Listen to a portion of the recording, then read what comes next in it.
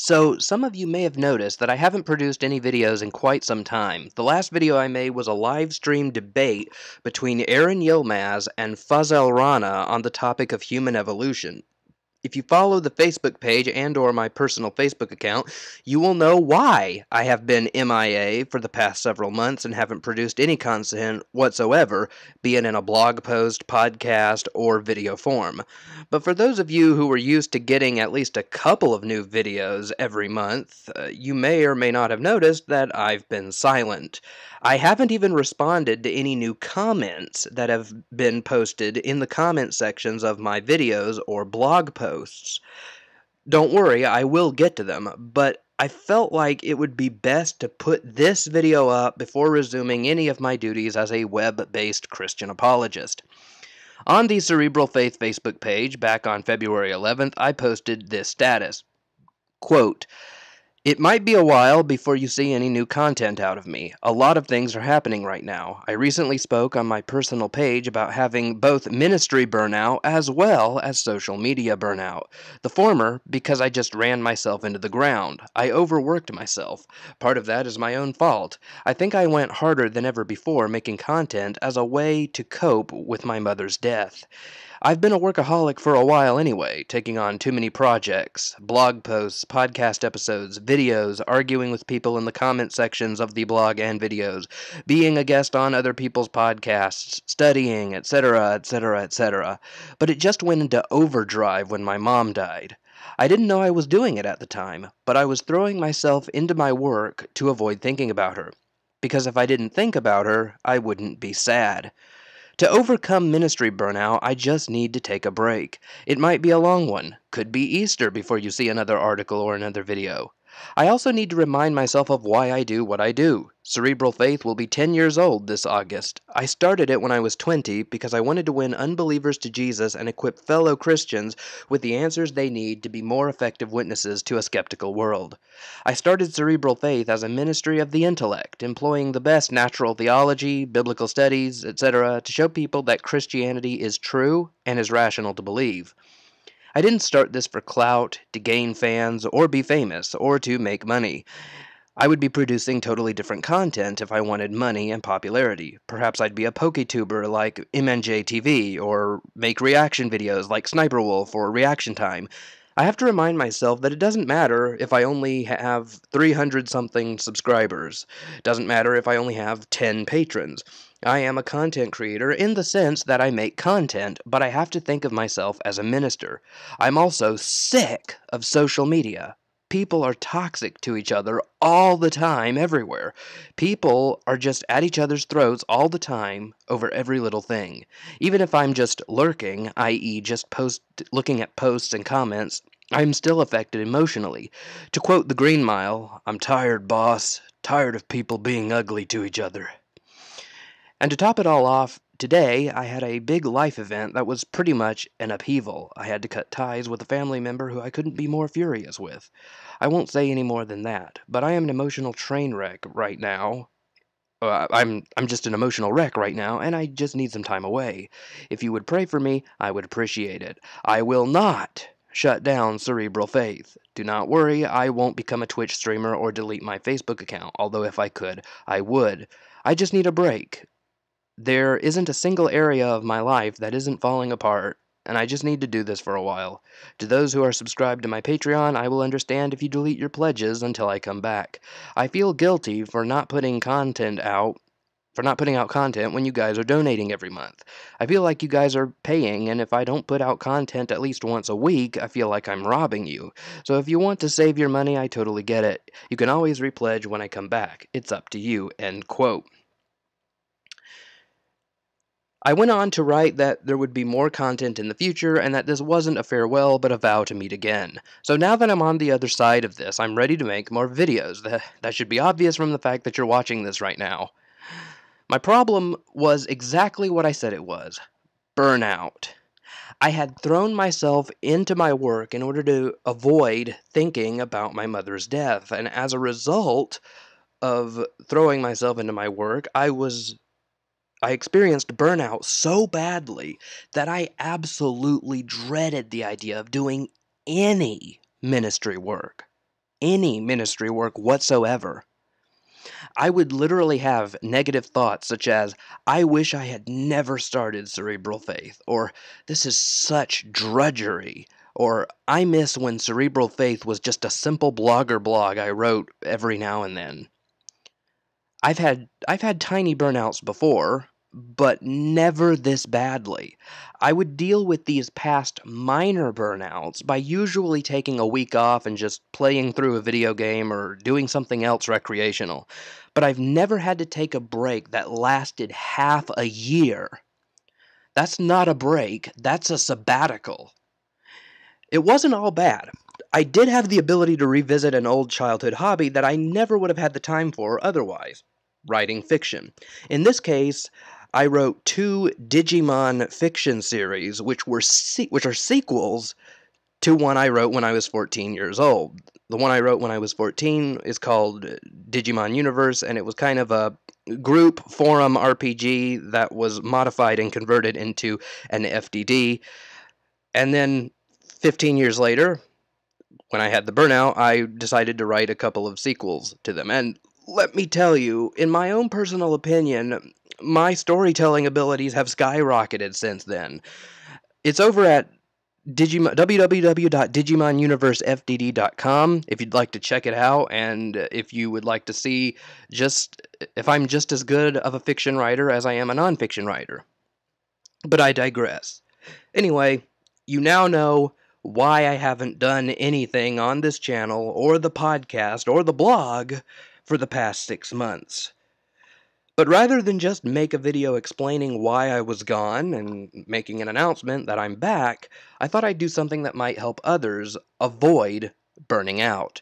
There are 3 major rules you ought to abide by. 1. Don't put more on your plate than you think you can handle. Although I burned myself out by working nonstop around the clock, I did legitimately have a lot on my plate.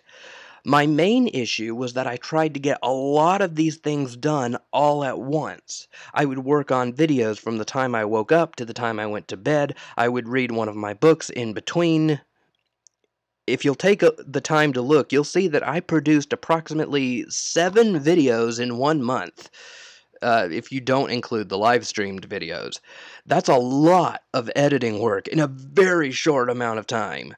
To give you a better idea of how hard I was working, the videos titled The Maximally Great Argument Against Calvinism, Is God a Narcissist for Demanding Worship? What Does Romans 9 Really Teach? Calvinists and the Fallacy of Illegitimate Totality Transfer, and responding to Lawrence Stanley on Titus 2:11 were all uploaded on October 29th, November 3rd, November 5th, November 12th, and November 19th, respectively.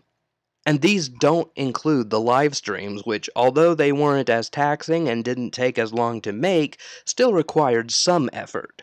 You see, coming up with new episodes of the podcast and or Cerebral Faith Live takes some work. If it's a presentation, I need to go into Canva and prepare my slides. If it's a debate that I want to moderate between 2 people, I need to email and or text them both, and so we can all agree on a time when to get together to do the stream. Again, this isn't too taxing alone, but remember, that was placed on top of an already extreme workload I was already doing. Moreover, I was going into overdrive taking care of my father in between all this. I had to do more for him than I normally did because he had a herniated disc in his back that had to be surgically removed. It prevented him from walking. He would fall all the time.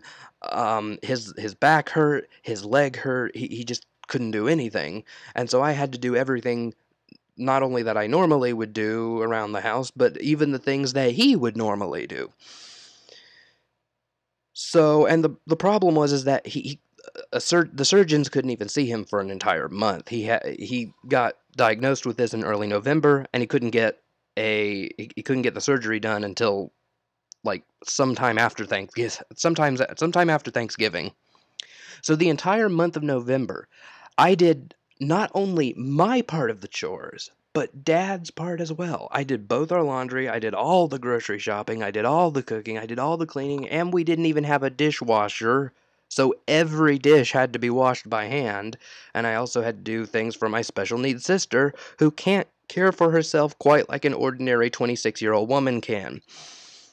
This alone was taxing. I felt like I was taking care of two small children who needed something from me every waking moment.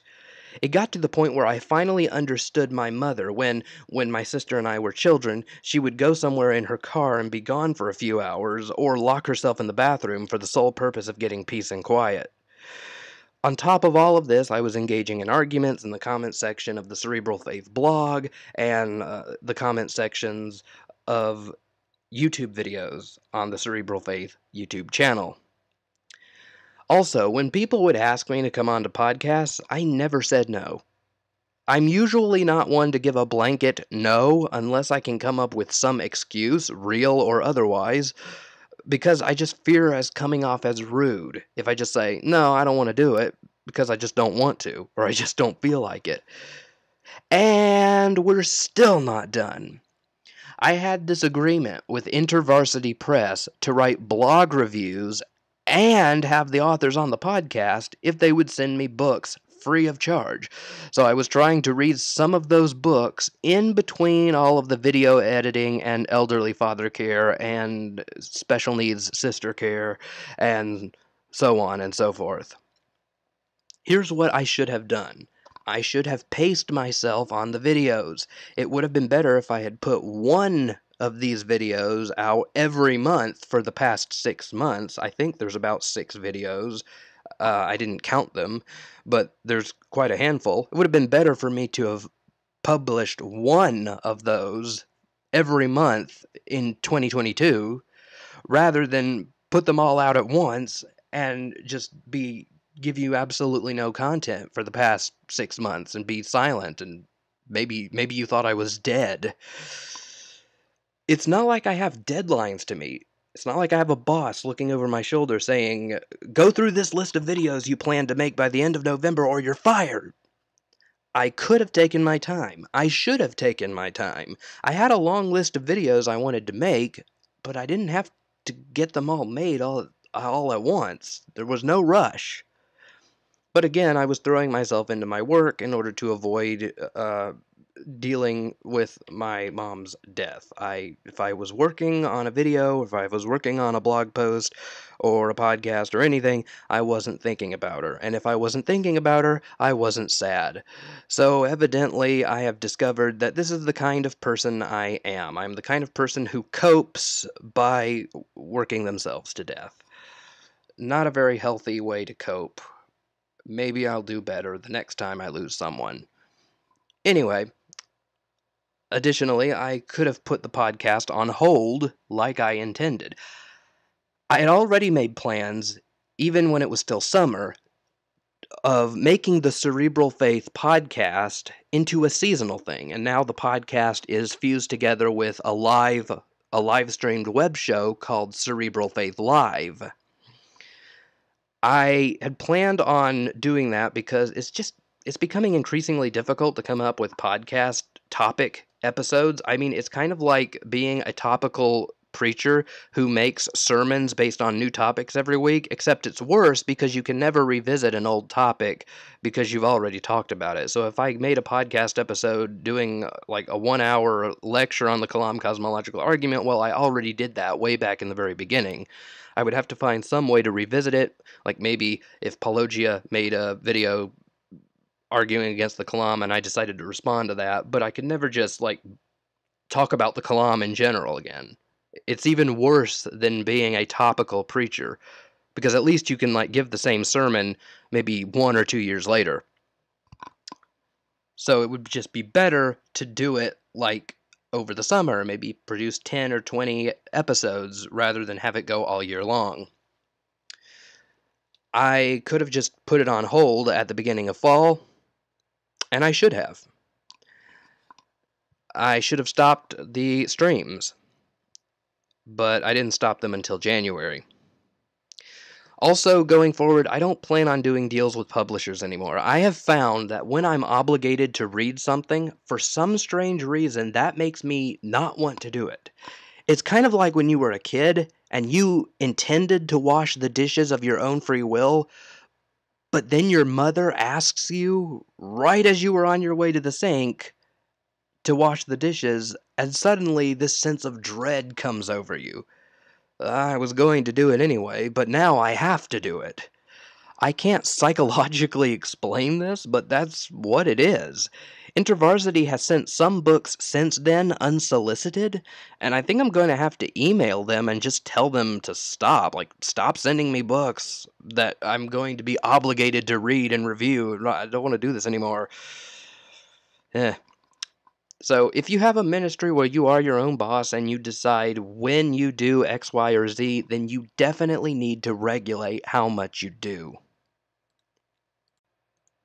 2. Remember why you do what you do. I felt like I had to produce content every so often. Yes, I'm a bit of a workaholic, and having idle hands make me very uncomfortable, but besides that, I felt like I was under pressure to make content. Why? Well, because I have a Patreon, and people pay to help me make content. If I go too long without making anything, it's like I'm getting paid to do nothing. My patrons pay me for early access to blog posts, early access to videos, early access to podcast episodes, shout outs on the podcast and videos, etc. So in a way, it felt like I had a job to do. What was once a passion became a job. And whereas before I could make things whenever I felt like it, now I feel like I had to churn content out in a timely manner.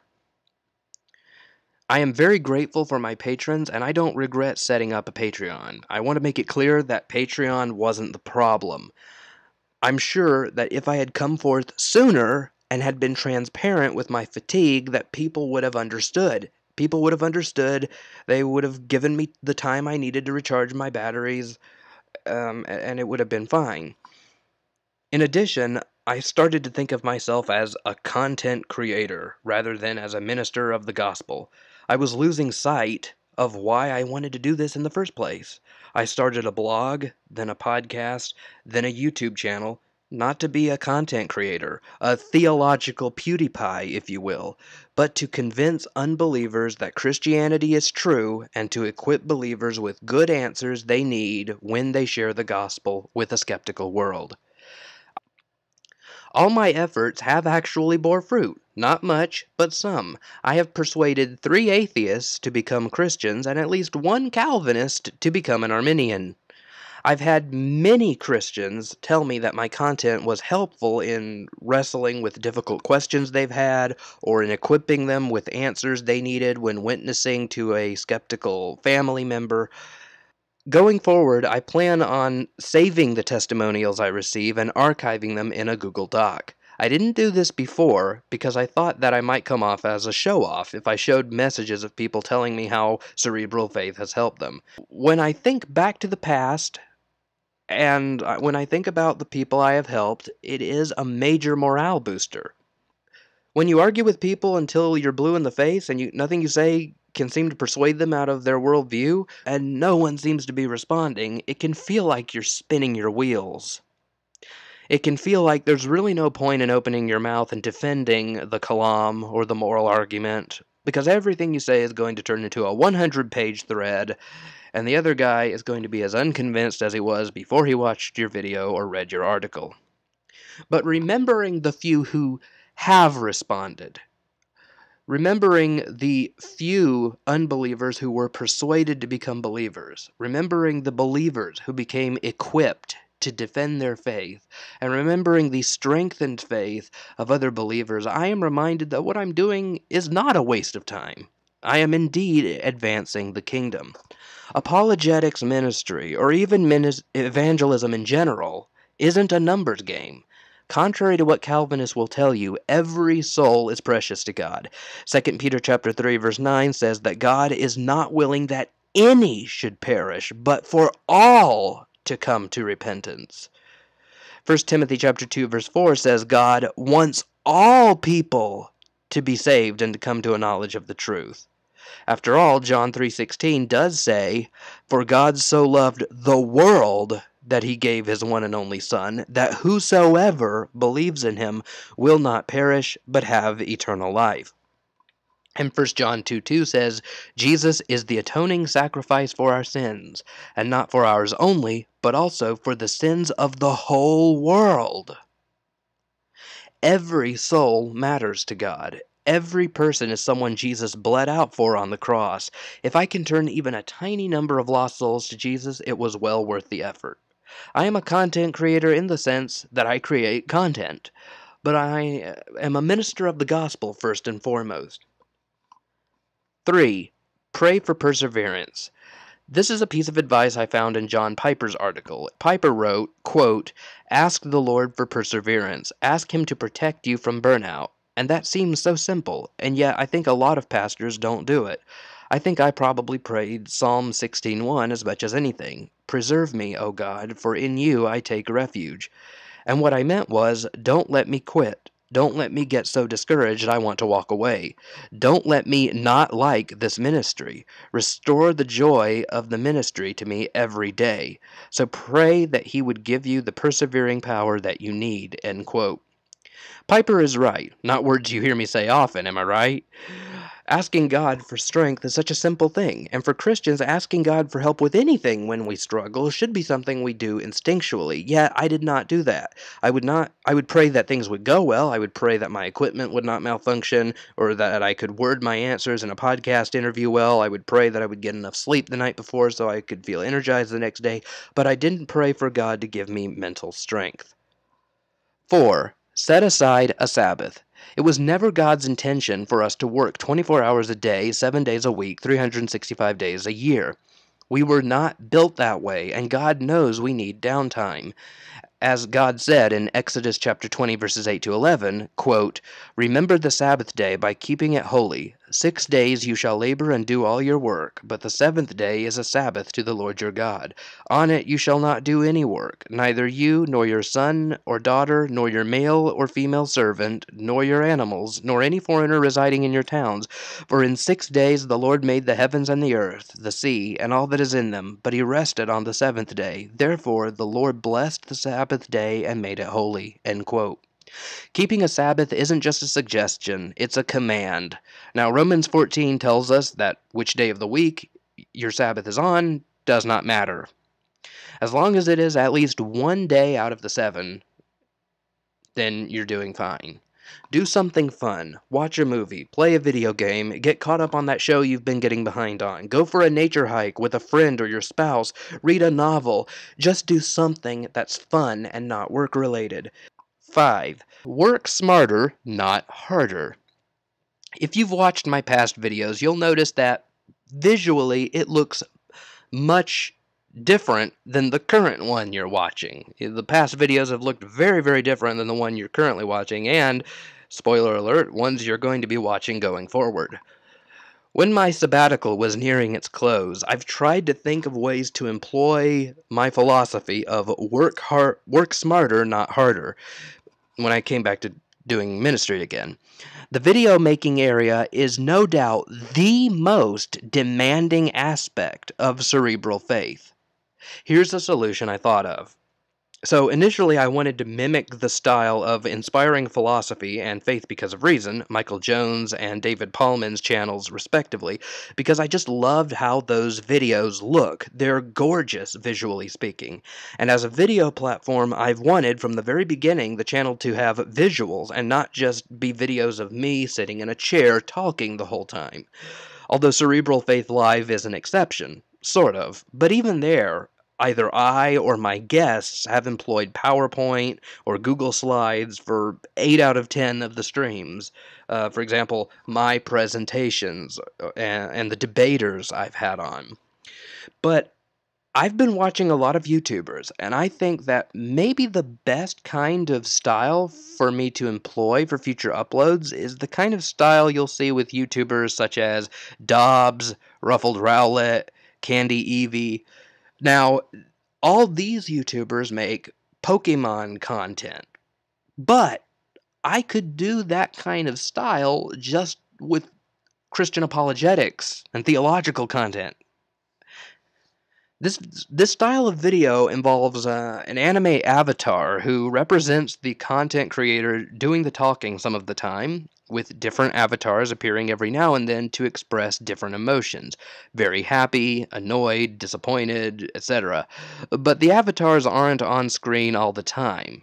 There's various different pictures, GIFs or GIFs, depending on where you fall on that debate of the pronunciation of GIFs, or even videos they employ throughout the video as well, stock videos or you know screen recordings of a television episode they're commenting on or something.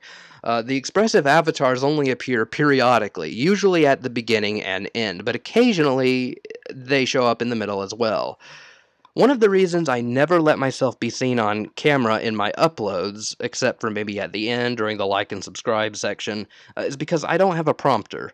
I have a prompter app from the Mac store, but it doesn't work well. No matter how hard I try, it's still obvious that I'm reading from a script. This was criticism I received from the first few videos I uploaded back in the summer of 2020.